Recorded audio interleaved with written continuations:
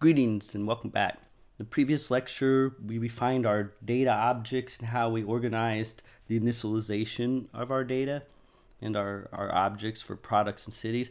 Now we're going to look at how we can decouple our objects better and overall improve dramatically our design patterns. And we're going to use signals to do this. And a perfect example of where we can put this to use is in this arrive at port. Arriving at the port could have a lot of things happen. Like we could have maybe some sounds that we would want to go off, maybe some animations that would trigger. We could have perhaps a message box come up for the money lender or something. But one of the things we do know we have to do, and that's what we're doing here, one of the things is getting those random prices and doing this update. And this current design is weak because look at how much detail we have to know about products and the panels and the methods within them in order to get this working. Now, on a small game design like this, where we're at, this wouldn't be the most horrible thing in the world. But as you build this out, this is just not a good design pattern. So instead, we can use signals. And we're going to start by just setting them up and understanding how they work, and then we'll implement how to update the pricing using these signals and when we arrive at the port. So we start here at the top by defining a signal. So we're going to say arrive at port. And I'm just making this all caps so I can see it stand out in the code for me, and I'll know, hey, there's a signal. And so let's emit the signal right now. We can, it's simple as just saying emit signal and then passing arrive at port, just like that. And when we arrive at the port, then this signal gets emitted just like that. So we can look back up here. We have arrive at the port as a defined signal, and this is going to fire it off. Now, if we run this right now, we're just going to run and make sure you'll see nothing breaks and everything works just like it should. We didn't really do anything though. All we did was just announce that we're arriving at the port. Well, we need to then fire off and actually do what we need to do, and that's all this code right here. This is really what we want to have happen for now. Now, one of the things to consider is that we have this loop here, and the nice thing about when we announce arriving at the port, we don't need to loop through anything. We can just have the city products themselves respond to arriving at the port. So let's go ahead and see how we would do that. I'm going to jump over to our city product, and we'll notice that we don't have any reference to main here. So it gives us a chance right away to see one of the core things of setting these signals up is you have to have a reference and subscribe to the signal. And the signal is on main. So we're going to have to pass main in, just like we did when we pass anything else into here. So we're going to come in here and pass main in, so we have a reference to our main game object. And there's a lot of advantages to this. We now have this reference. There might be other things we want to do, like we might want to set up a signal for other reasons, and I'm sure we will. But at this time, we're subscribing to this signal for arriving at the port. So when we come in here in this init here, we want to take our main and we're going to say connect. And so this is what tells it that we want to connect to a signal, and we know what our signal name is. It's arrive at port. And then here's the target for the signal. Well, we want us to be the target for the signal. We want the city product object to pick up this arrive at port signal. And then here we need to say what we want to accomplish. So we're going to say get random price, just like that.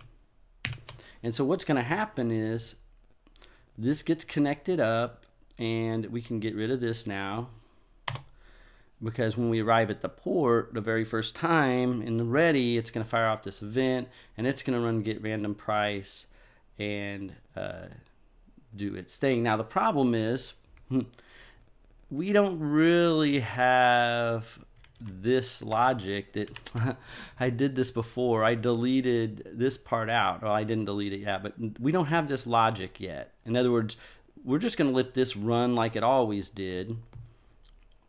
And in the short term, just to show you how this works, we're going to create a function called arrive at port city product.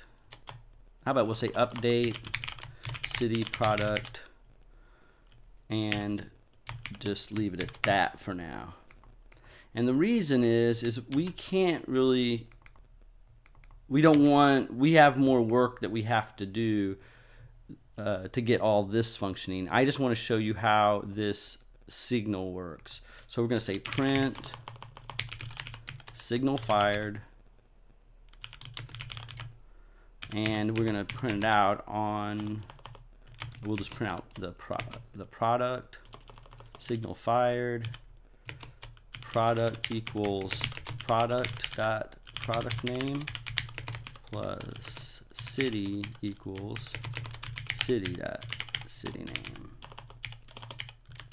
So I'm wanting, just for now, what we're doing is showing you exactly how you do signals. So we're connecting here to main, and we're making sure we're subscribed to be notified when we arrive at the port. This sets it up for it being our cells, and this is what we want to call. So it's just going to call into here now and say that we've fired off the signal. So let's go and see what we get. And we got an error. It says we expected 3 arguments. Okay, so I probably made, oh, I forgot to pass along main.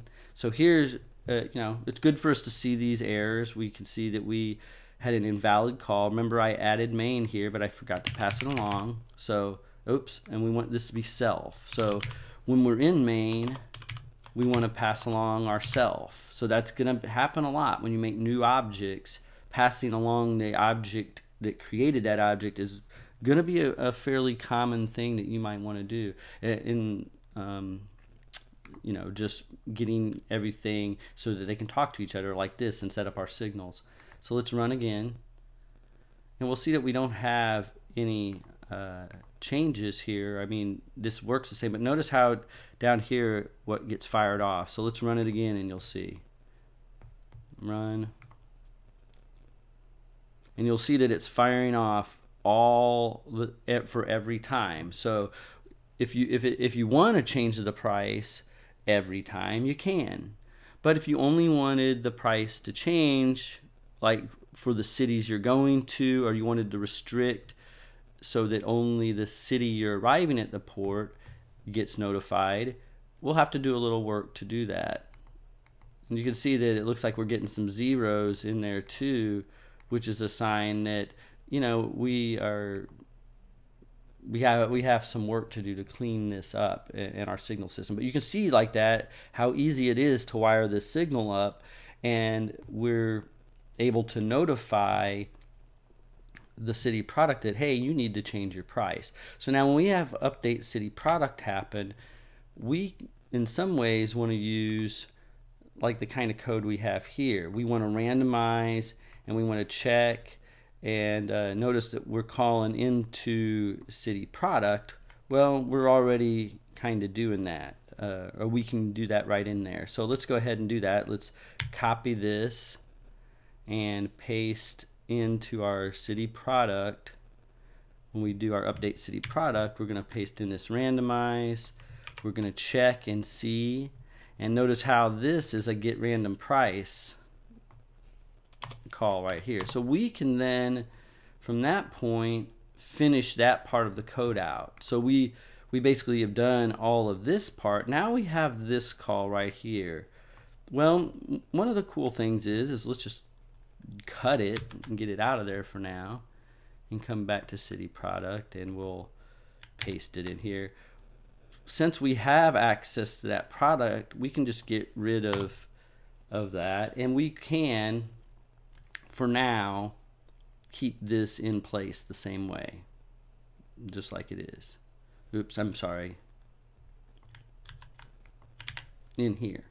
So after we update the price in this, then we're going to just call in the product panel update, and we don't need to reference city product because we're in city product. So we can simplify that reference right there.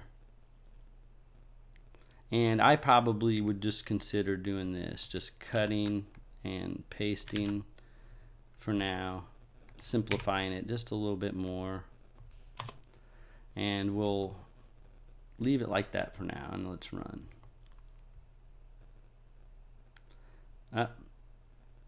We don't need this anymore. None of it goes away. We're done. When we arrive at the port, we're just doing the signal. And there we go. Look at that.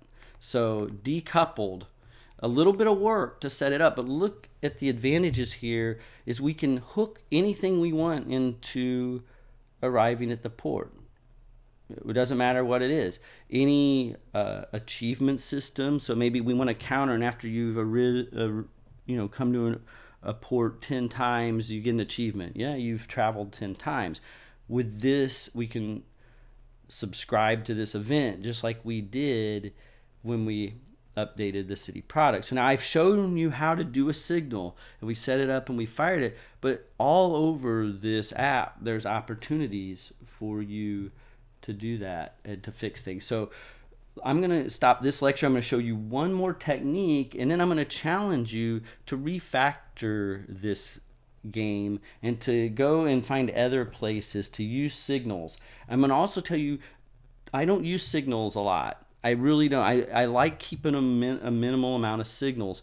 Like, for example, if I'm talking between product and city product and I just need to do one thing, and it's a specific operation, like we'll see when we buy and we're doing some buying things, we're having to talk between these objects a little more.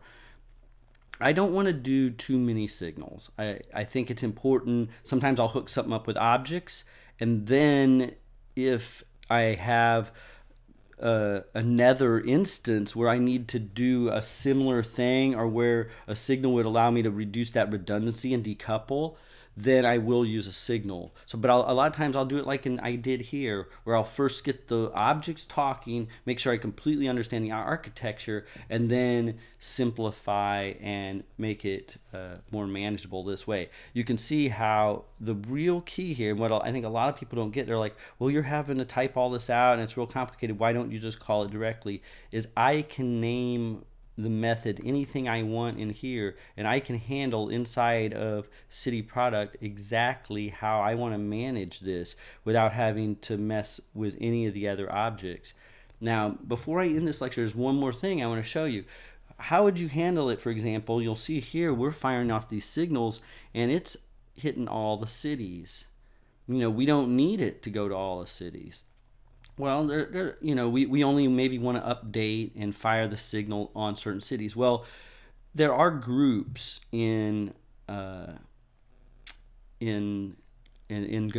and we'll probably look at those a little bit later, but I really believe that you end up just having redundancy there, because you can't just hook a group up and have the wiring work. You still need to have the object reference when the signal fires, and since you have to have the object reference when the signal fires anyway, the groups just become like a redundant kind of way of organizing your structures, I feel. And because they're strings rather than lists that you can manage in collections, I don't like more strings. It reminds me too much of the tags in Unity that we try to avoid if we can. So there's a simpler way, and that's, I guess, the whole point here, is there's just a much simpler way.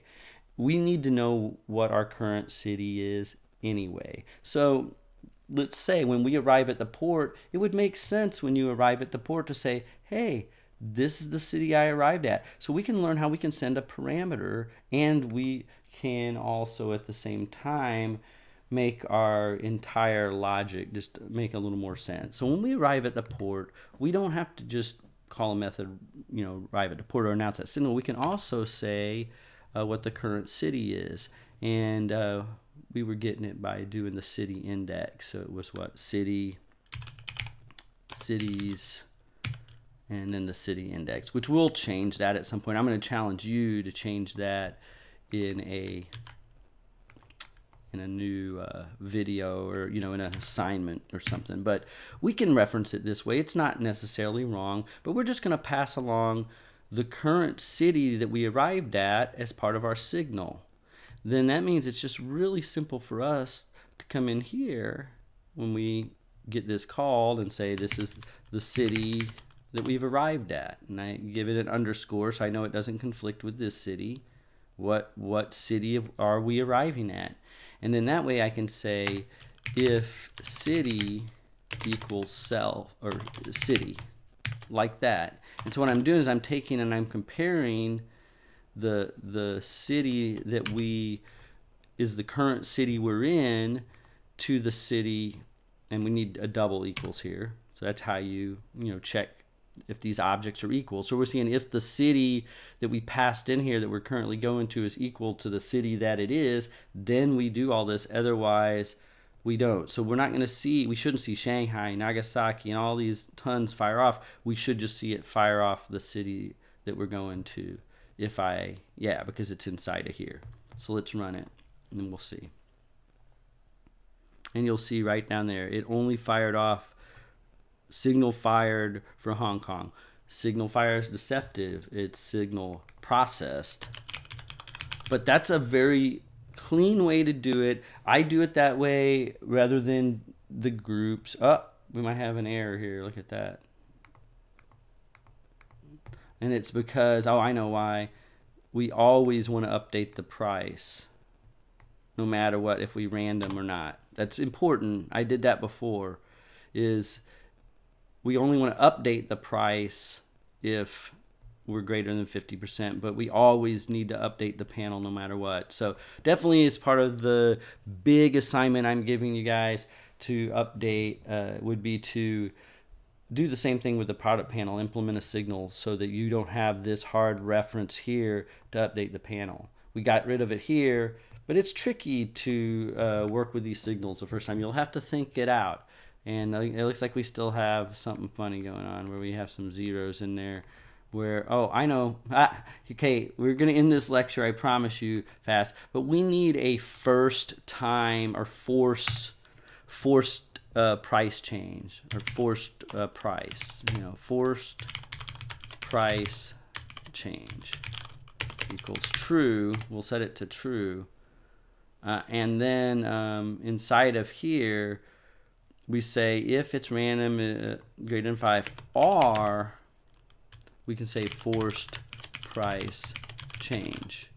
And then we just, after we force the price change, then we just set this to false. Now when we rerun it, we're not going to get those zeros in there because we're forcing it to change. And we can run it a couple times more just to make sure.